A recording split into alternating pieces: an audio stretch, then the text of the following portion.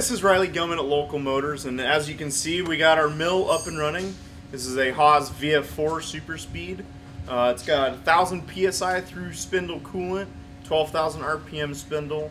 It's capable of doing a lot of parts. We've got a rotary axis that will come on to the table for jobs that needed.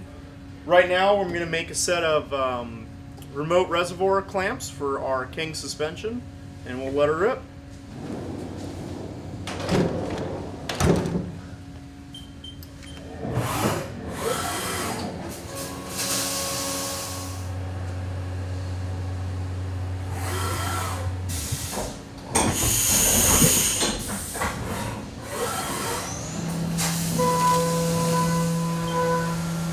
That's so crazy.